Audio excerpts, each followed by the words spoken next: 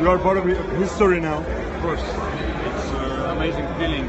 One of the best in my life. It's amazing when you win in front of 5,000 Slovenian people, in front of family, in front of everybody who you love, and these are my brothers now. This team are my brothers, and we're gonna stay together until the end of the life. We have a memory to share, and that's amazing feeling. Where did you find the extra energy without Dragic and Doncic? They were at the bench because of their injuries. I mean, we knew that we were capable of everything. Even the people, players from the bench, we were confident. We believed in this success, and we got it. So it's an amazing feeling when you contribute to a team in the way like this. It's amazing. And what would you like to say to fans?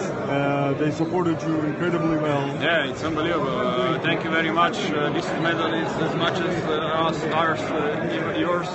So we're gonna celebrate with you tomorrow in Slovenia, and that's it. We have a memory for life. And who will be the craziest in the celebration? I don't know. We'll see about it. Come join us, and you'll see.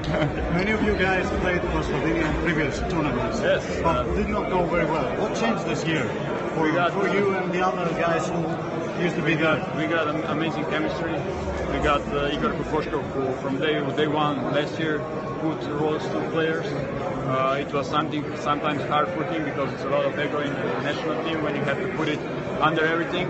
And in the tournament, everything just came together, and we didn't lose this tournament. I don't know. It's like we are unbeatable. So I hope this will continue in that way. What was the toughest team you played against here in the tournament? Every game was tough in some way, but I think the quarterfinals against Latvia and finals against Serbia were the toughest ones. Any special person you want to dedicate your medal to? This is for my family, for my friends, for my girlfriend, for everybody who stood behind me and supported me all my life. Thank you.